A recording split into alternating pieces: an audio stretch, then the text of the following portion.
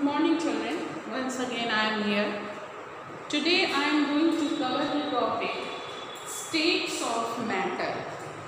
It is a common topic of chemistry in all three classes 6, 7 and 8. Matter. What is matter? All of you know very well, you are learning since childhood or very junior classes, anything that occupies space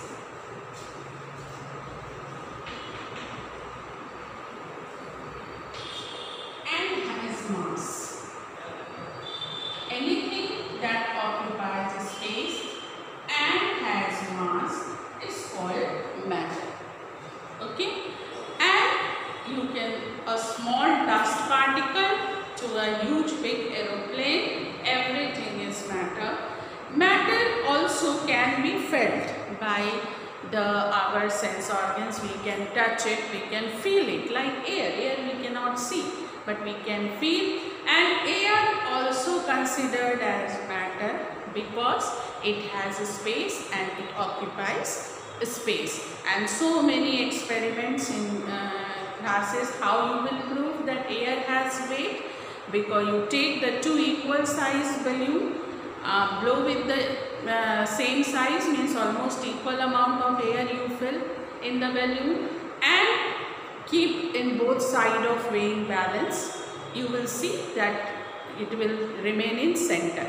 If you will puncture one balloon, then what will happen?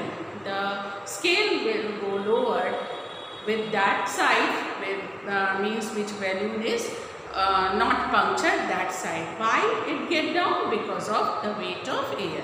Similarly, air occupies space. This is also proved. Balloon, when we are blowing the air, the size of balloon increasing. That means the air is occupying space. So in this way, it is proved that air which we cannot able to see by our eyes, that is also the matter. And even a small dust particle, any object you are looking around, all are the matter. If we see, the matters are in this universe, matters are existing in three states. Three states of matter.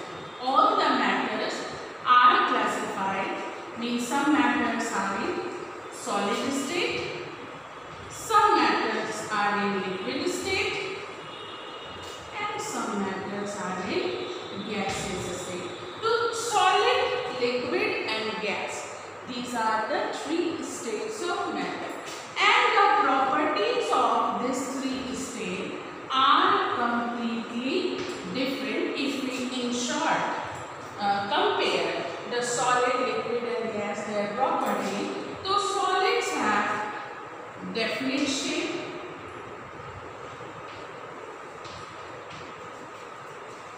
liquids do not have definite shape,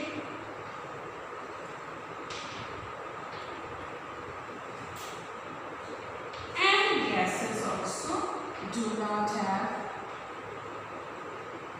definite shape. Means liquid and gases takes the shape of the container in which they are filled. If liquid is filled in glass, it will take the shape of glass. It will, if you fill it in the bowl, then it will take the shape of bowl. Same is the gas, but solids have definite shape.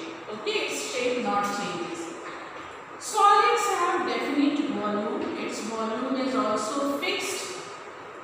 Definite volume. Liquids also definite volume.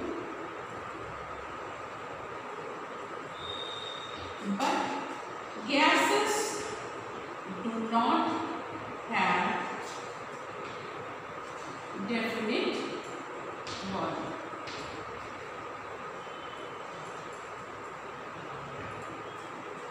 Okay. Third thing, the solids are rigid. but the liquids are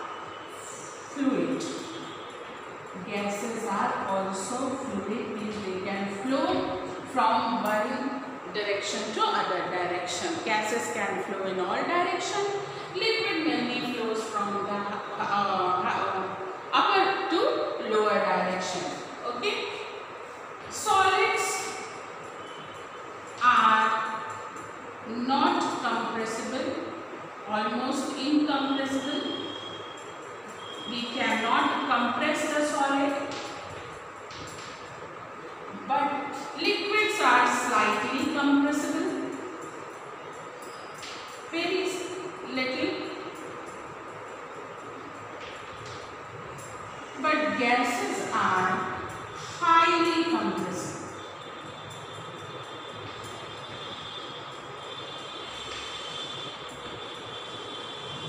Okay, solid do not show diffusion, means if we keep in contact the two solid, they do not get intermixed automatically, but liquids and gases are diffusible. So these are some common properties of solid, liquid and gas. And most of all, you know that these three states of matters are interchangeable also. Interchangeable means the solid on heating, if you are heating, it is changing into liquid. Any liquid on heating, it is changing into gas, and vice versa also. Gases on cooling changes into liquid, liquid on cooling changes into solid. So these states of matter are also interconvertible, means interconversion taking place. Solid changes into liquid, liquid changes into gas. Okay, all these properties means we have just now discussed the different properties of solid, liquid and gas. We come to know that these states are interchangeable, and these all properties and this interconversion of states can be explained, means why the solids have different shape and volume but the liquid do not have different shape, why the liquid and gases are fluid but solids are rigid, why solids are not compressible and gases are highly compressible, or why solid on heating changing into liquid or liquid on heating changing into gas. These all can be explained by a theory which we called the kinetic molecular theory. Kinetic molecular theory, if we will know, then by the help of kinetic molecular theory, the atomic molecular structures of the solid, liquid and gas can be defined, and because of that molecular structure, these all properties are explained. So we are going to discuss the kinetic molecular theory.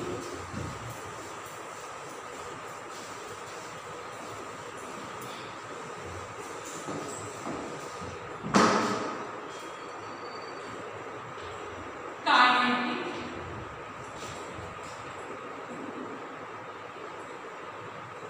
molecular theory. What is kinetic molecular theory? Kinetic molecular theory is given to define the molecular structure. Kinetic molecular theory says first that each matter is made up of small particles called molecule, which in turn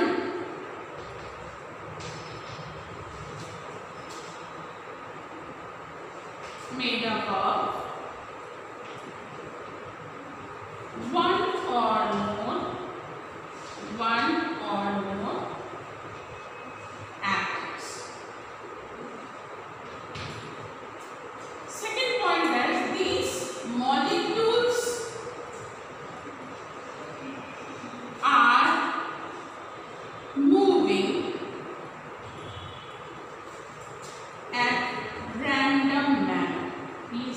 Molecules are not steady. Molecules are moving at random manner. There is a force of attraction.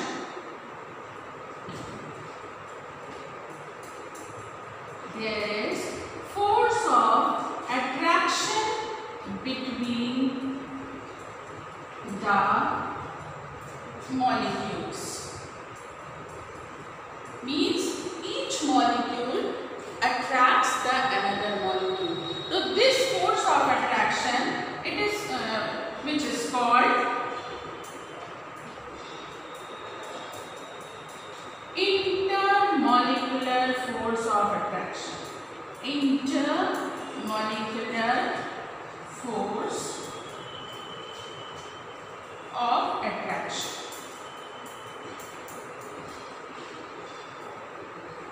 And another point of this theory which is important, that molecules are having some spaces in between them. Means each molecule is possessing, means two molecules, there is some space between the two molecules, either less or more, but there is some space in between the molecules, which is called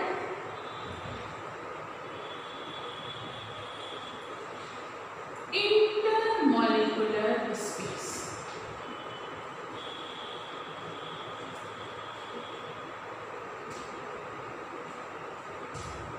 Okay? Molecules are having, and it is said in the kinetic molecular theory that this movement of the molecule is due to the kinetic energy. Kinetic energy means the energy developed due to the collision, because they are moving.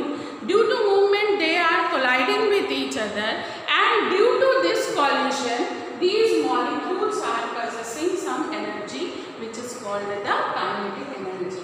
On the basis of this kinetic, you have learned that yes, all the matters are made up of molecules. Molecules are moving, means they are movable particles. There are some attraction force between them, which we call the intermolecular force of attraction, and there are some spaces between the molecules which are called the intermolecular force.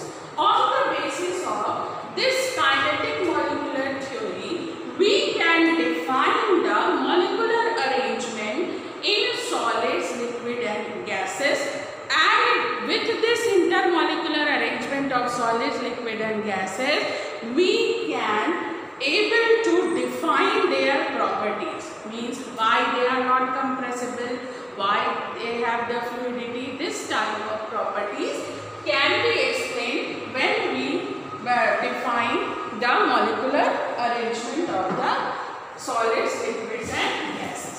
So here I am coming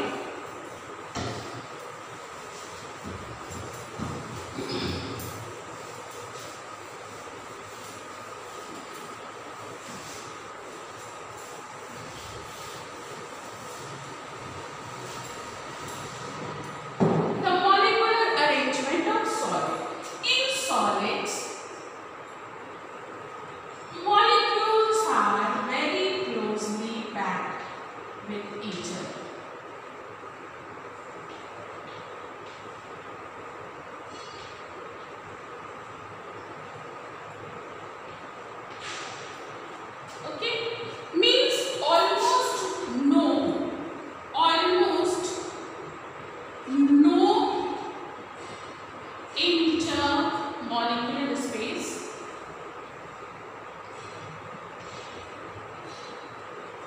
very high intermolecular force of attraction, very high intermolecular force of attraction. Almost no intermolecular space, very high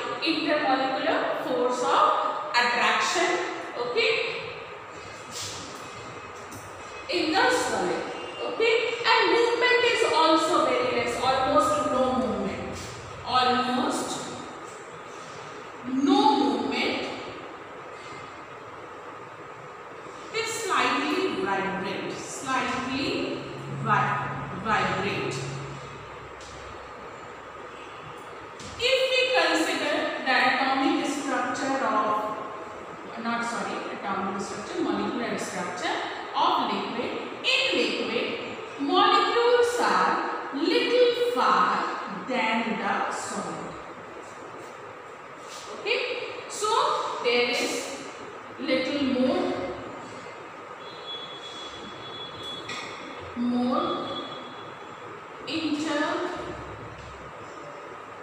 intermolecular space than solid, less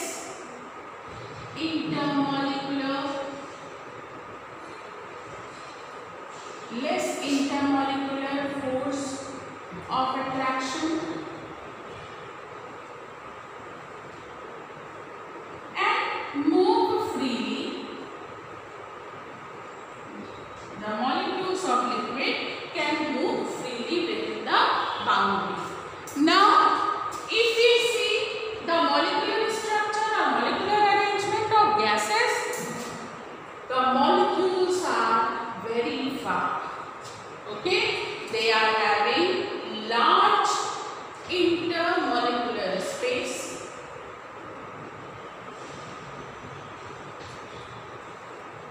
Almost no intermolecular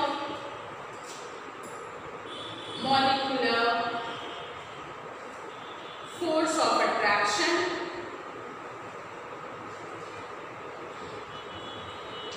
and can move in all directions, anywhere.